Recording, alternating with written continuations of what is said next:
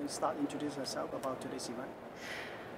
Hi, it's Mitzie Hunter. I'm the CEO of Civicaction, and we're here today at our ELN studio event, which is talking all about transportation and really a call to action to let's get moving to build the better transportation system that we need and that we want in the Greater Toronto and Hamilton area. Give me some information about the Civicaction. So when they started and then what's the mandate? Civicaction is a multi-sectoral nonprofit organization that brings leaders together to really talk about some of those tough challenges that we face as a region. And in particular, we come up with ideas and solutions about how to solve them.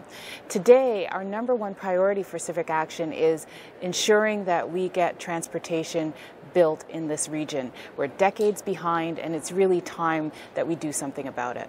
Civicaction is a Crown Corp, it's a non-profit, and what's that? We're actually a non-profit, non-governmental, non-partisan organization. We're a space that brings together people from all different sectors so that we can collaborate and work together to build a thriving and prosperous city region. Okay, so then where's the funding? Our funding actually comes from corporations who really believe in our work. We do get some funding from foundations, and we get some targeted funding for projects from government. Okay. So today is about transportation. I see that it's including the GTA or Hamilton. Yes. So why is that coverage now? It's actually extraordinarily important that if we want to grow and thrive as a region, that we build the networks to really support how people commute and get around the region.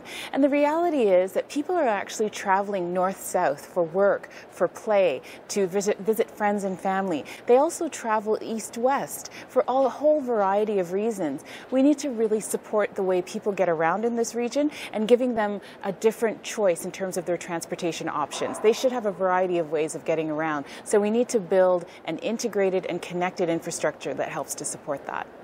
So that we see that the west side going to Hamilton, what about the east side to the boundary? The boundary line would be to Durham, so as far east as Oshawa. Okay, Durham. What about north side?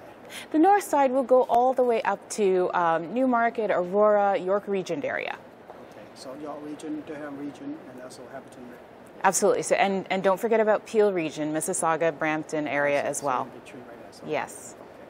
So is transportation, the current transportation status is so bad, or why you have the focus on transportations? Our transportation system is actually not serving our needs at all. We have amongst the worst commute times in all of North America. It's an 82-minute average commute getting around this region. And we're a growing region. We have 100,000 people that are moving into this region each and every year. By 2031, we're going to be moving in 3.5 more million people. How are they going to get around? We have to start building this infrastructure now to prepare for that growth. Additionally, it's costing our economy. It actually costs us $6 billion a year in lost productivity. So really, it's an investment in our growth and in our future. And I know you have a like 32 campaign. Can you talk about that?